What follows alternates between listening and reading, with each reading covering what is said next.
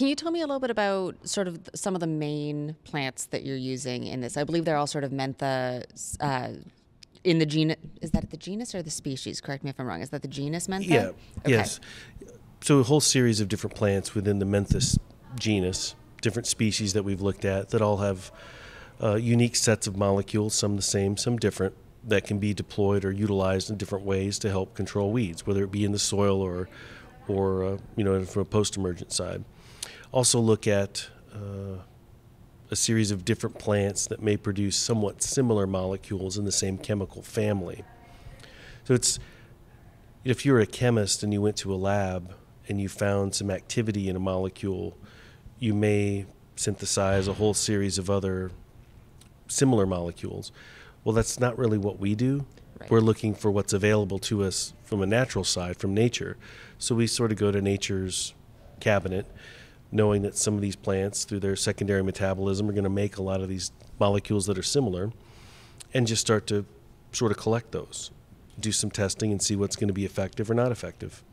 And can you talk a little bit about that collection process? Because you described it to me earlier as plant juice. So tell me a little bit about the plant juice. How are you getting it? How are you making it? And then what does it do when you spray it on plants?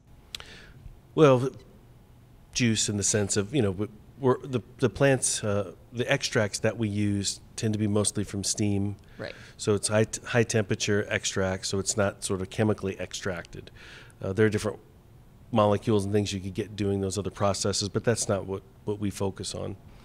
So once those things are extracted, they're also analyzed, so we have an idea of exactly what molecules are in there. From that point forward, then we start to build out what would we use to spray on the soil, on another plant, doing the early stage testing to see what is going to work, what's not going to work, what are ways that we can make it work better.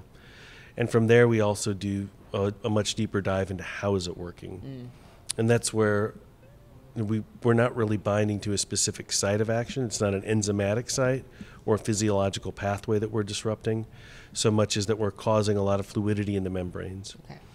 And membrane fluidity is not breaking the membrane, but it means that the membranes can leak.